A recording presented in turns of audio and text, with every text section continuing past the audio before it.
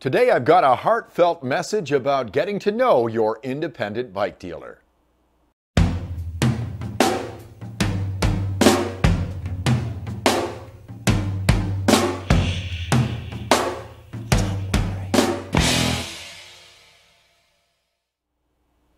Hi, it's John and welcome to Cycling on a Shoestring. Just out in my shop right now, working on my old road bike, which is really the inspiration behind this video today. I bought this bike almost 30 years ago from my friend Cookie, who owns Cal Rim Cycles and Sports in Cornwall, Ontario. Now, Cookie is retiring after about 5 decades in the bike business. It might even be longer than that. And I wanted to talk a little bit about your independent bike dealer or your local bike shop. You know, I think I'm guilty, like many people these days. We look for an easy way and a cheap way of buying things. And hey, listen, I run to my PC, I run to my tablet, I do orders online, it comes right to my house. I might save myself a few bucks. But I've always been a proponent of getting to know your local bike shop dealer.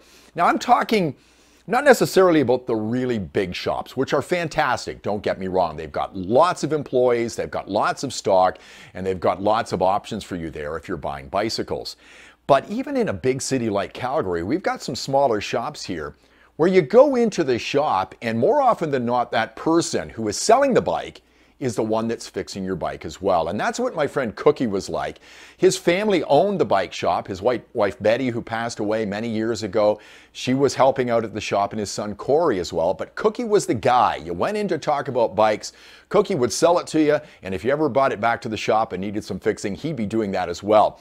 If you have a small shop in your town, go in there and talk to the person who's in the store. There might be 1 or 2 employees there, and very often it's quiet, and you might get some tips on how to fix your bikes. I've got all these tools behind me because my friend Cookie, who is a dear friend of mine, showed me how to fix things.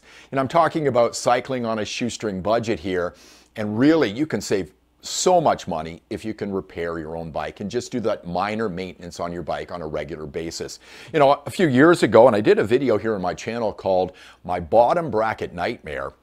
You might want to watch that, but I was really worried about that situation on my bike. I called up my friend Cookie. He told me how to do it, and he said I could do it. Now, why am I fixing this bike right now?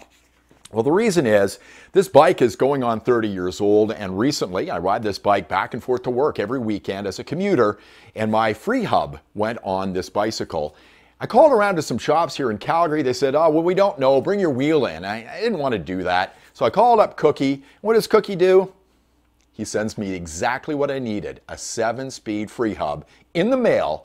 And now I can fix my bike and get this one back on the road. I also think of another bike shop dealer that I deal with quite a lot. You might see his gear when I'm riding on this channel, and I do rides from Blackwell Cycle, my friend James Grant in Sarnia, Ontario. You go in there, James is selling the bikes, he's also fixing them as well, and he always sets me up with a bike when I go back to my hometown in Sarnia, Ontario. So just give that some thought. The next time you're making an order online, drop into your local bike shop, get to know that mechanic, get to know that person selling you something, and I'll bet you they'd be willing to talk to you and help you out a little bit. I hope this was a helpful video to you, certainly something to think about. And if you liked the video, please give me a thumbs up, subscribe to the channel as well, ring the bell for notifications. We're working on 2,000 subscribers now. We'll see you next time on Cycling on a Shoestring.